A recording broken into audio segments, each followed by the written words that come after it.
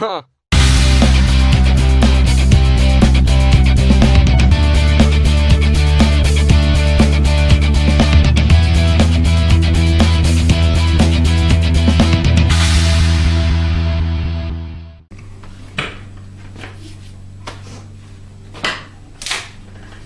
Hey guys,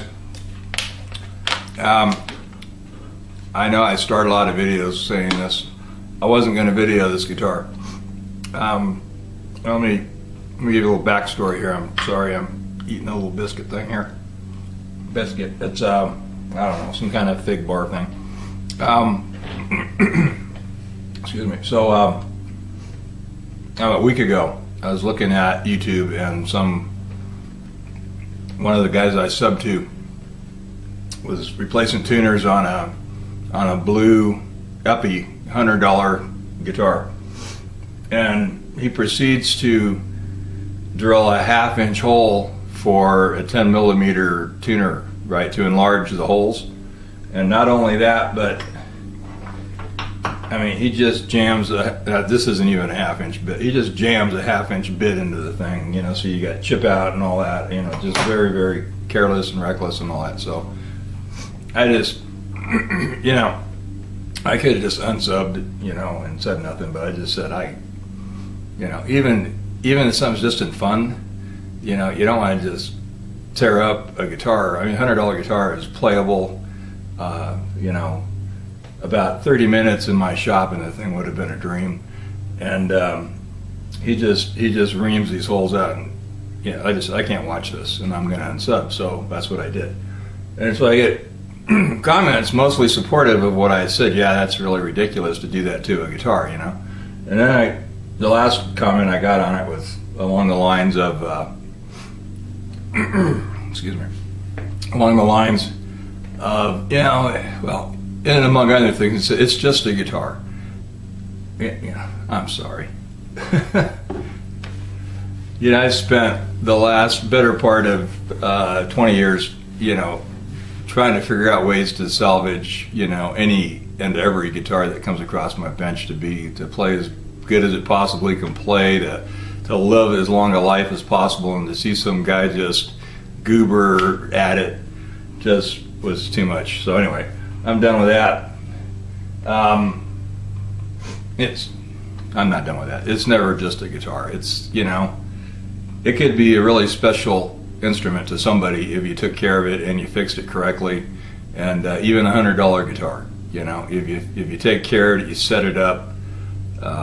I just set up a guitar for a guy that was taking it over to the Philippines to give to some lady over there that's actually gigging musician, but can't afford to buy an electric guitar. And it was a really low-end Strat copy, but I worked on it, and it's a sweetheart now. So she's going to have a really nice guitar, and yeah, less than the $100 guitar.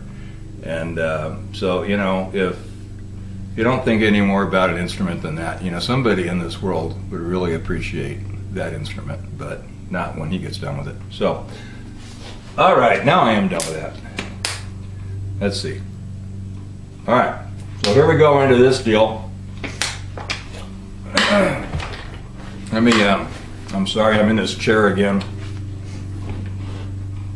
I left my, okay, well, I'm going to be using it. So, this guitar is in the shop just before, it's an Alvarez Yari baritone acoustic guitar. It's a really nice guitar.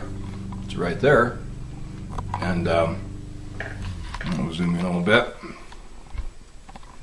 So, a pretty guitar.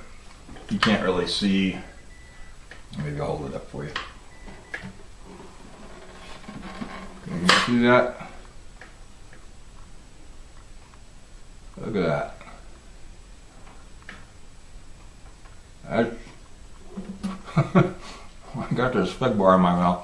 Kind of hard to talk like that. It's got some really interesting grain, unfortunately, because of where I am in the light. You're not really seeing that. I'm back into here. Look at that. That's pretty cool.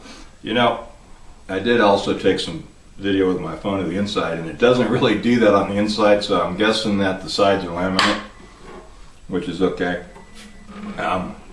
with me. and the back is,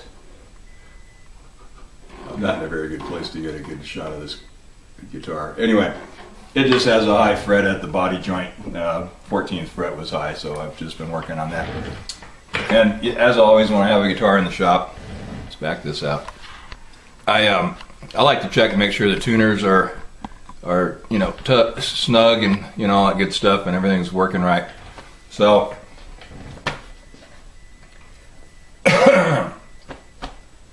you just stop eating and talking. Anyway, so I grabbed these tuners, you know, as I'm taking the strings off because the guy that owned it had strung them, had wound them up the pegs instead of down the pegs. So I'm taking them off so I can restring them the other way, and then also get my wrench on here to snug these things up. So I start snugging this one up, and it's got all this wobble in it, you know. And these, now I haven't touched any of these.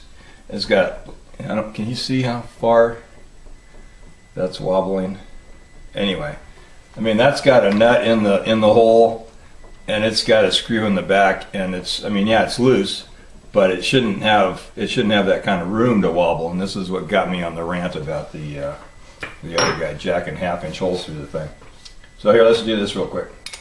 So I've got my my digital caliper here. I measured the bottom of the peg. I should put this up in the bottom of the peg or tuning machine is 390, and it tapers up to something like 374. So what does that work out to? 16, 17 thousandths of taper. That's the size we're shooting for, is the bottom of the taper, the largest part. So 390.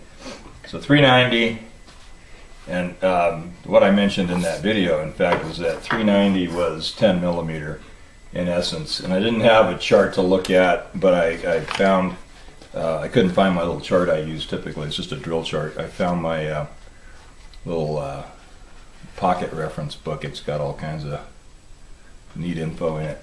So looking down the list here in the millimeters and the thousandths. So you get to 390, and that's just, I mean, a thousandths of fuzz.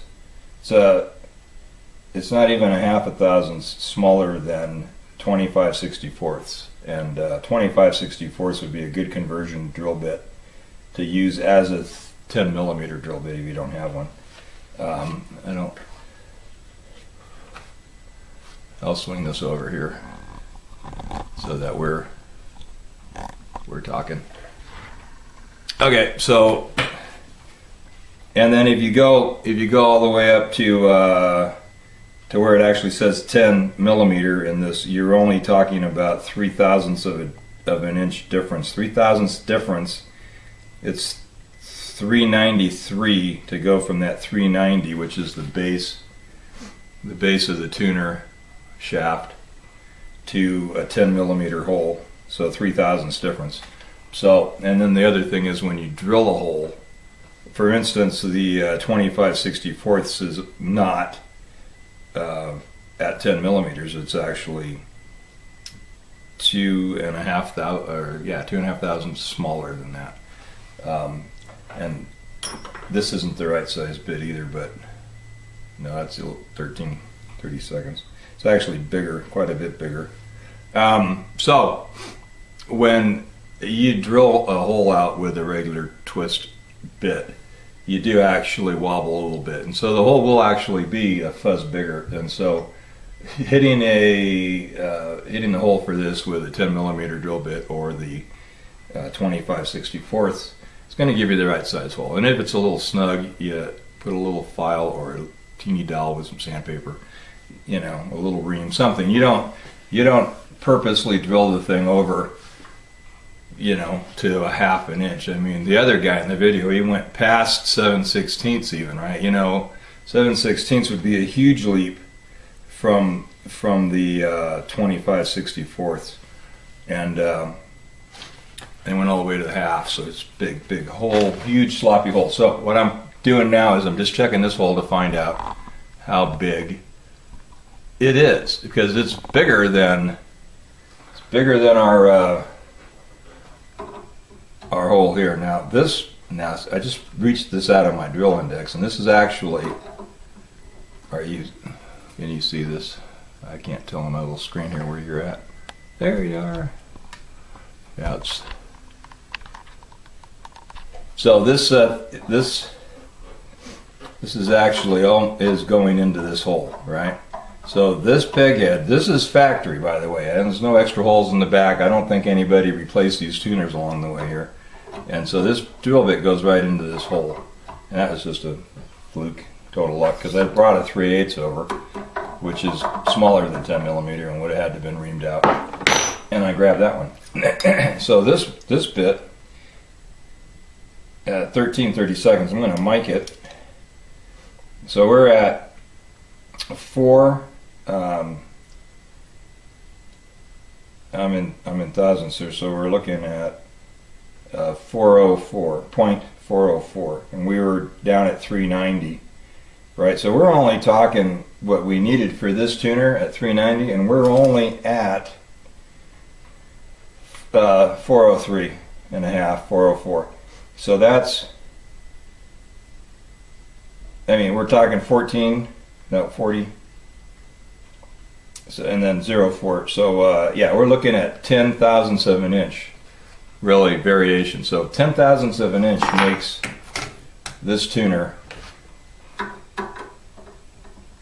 that much too loose, that much wobble and slop in that tuner for 10 thousandths of an inch. Okay, and so this clown drilled it out at half an inch, and that's 5.50, right? 50 for a half an inch. So, and if that's supposed to be at 390, that's a whole 110 thousandths, unless I don't know how to add, which is very possible. Double checking myself here. So if you go down here, 390, okay, 394 there. So, and then you go completely all the way out. Yeah. So 100 thousandths difference, or 110 thousandths difference, bigger than it needed to be on that guy's channel. Anyway, I'm kind of appalled even at this. The Alvarez brand and the Yari Craftsman, he's like their Kazao Yari. He's like their master builder guy that would pull guitars off the line and do all the, you know, detail work and everything on them, and then they'd sell them with his name on them. Anyway, that's, I mean, to me that's a big deal, the 10 thousandths even, but 110 is just crazy. So I just, like I said, wasn't planning on doing a video, and there you are. So now that I've got all the strings off this thing, I'm going to tighten these up, tighten the screws up, and it'll be better. But I mean, it's still, you know, I might actually run a little band of masking tape around that, just to solid that up a little bit, and or assembly tape. That's what I'll do. I'll do a wrap around it with assembly tape and snug that up. So anyway, hey, thank you very much for watching. We'll catch you on the next one. We've still got lots of the gecko to do. You know, I just think that carving and showing every bit of it, even fast forwarding through the neck carving and the sanding and all, and it's still, I've only got 2 into the neck process, and I'm going to be another video into that. And I appreciate you guys sticking it out, because it's boring. But if you're you know, if you're building a guitar and you've never carved a neck, I hope that it's helping you out. And thanks once again. We'll catch you later. Take care. Just a little bit more footage on the baritone Alvarez. I just wanted you to see what this looks like. And like I said, it's probably a laminate, but still, it just looks pretty cool. Really nice. I particularly like this wild grain along here where it changes, pattern and color drastically. And it's probably, I mean, unless you're a guitar freak or a wood freak like I am, you probably get that and think, oh, that's not a very good piece of wood. It really changes drastically right there. But that color and wild grain just looks.